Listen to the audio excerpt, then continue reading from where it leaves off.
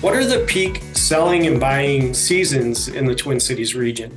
Yeah, so they're going to drive right alongside the cold weather. So as it gets colder, the selling season slows. So our peak selling time period is generally going to ramp up in the mid-February timeframe, and then it will die off as we enter into when school starts, into the September timeframe. With a peak usually for sales is going to be around late May into June, sometimes into July. And then those slowest months are going to be November, December, and January, where we really see that it's difficult to get all of the trades to be able to complete the certain types of tasks we need for building. And Dale and his team has been able to actually find ways to be able to build through those cold winter months and still maintain inventory so we can still sell to those people that need to purchase during that time.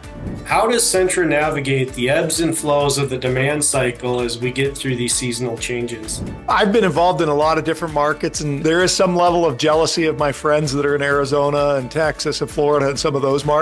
It's interesting when a buyer's buying the house in the winter months, quite often we're delivering a home that's unfinished. There's just no way to plant trees, to plant grass, to put sprinkler systems in. It can be very cost prohibitive to put sidewalks and driveways in. And a funny side note is, sometimes your buyer will have a mortgage lender that might be in Arizona, and they say, okay, you need to set aside money to put the exterior finishes in. We understand you can't do it because it's January, and we're going to require you have to be done by the end of April. And we often then have to go back and say, well, that's actually not possible. And they have a hard time believing that we actually can't be putting in sidewalks and grass in March. And we're saying, well, we can still fish on our lakes over the ice in March. And so that's always an interesting conversation. But we've just figured out how to adapt. If we've got a full basement, it's a little bit easier to build those in the winter. It is more costly to be able to do it. However, a slab on grade, a house that your slab's on the top of the dirt, those are extremely expensive to build through the winter. And so we've done some things to adapt. And one of those is a slab on grade as an example. We put those in the fall. We forecast how many do we think we're going to need through the winter. We put them in the fall so we can keep working through the winter. Because your challenge is with all of our trade partners who we really value, and that is how do we keep them at a steady pace?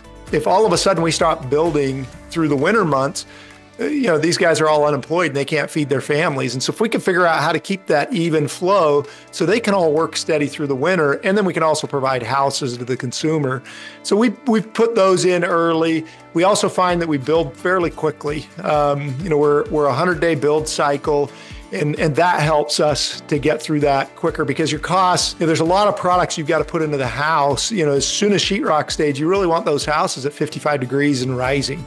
Josh, you pointed out, it's not uncommon to see a negative 37 in parts of Minnesota. And so we're spending a lot of money on heat to heat those. And so if we can do it quicker, we're not spending as much heat to keep it going, as an example, which then ultimately gives a better price to the consumer, something that they can now afford because we're able to build it more efficiently for them.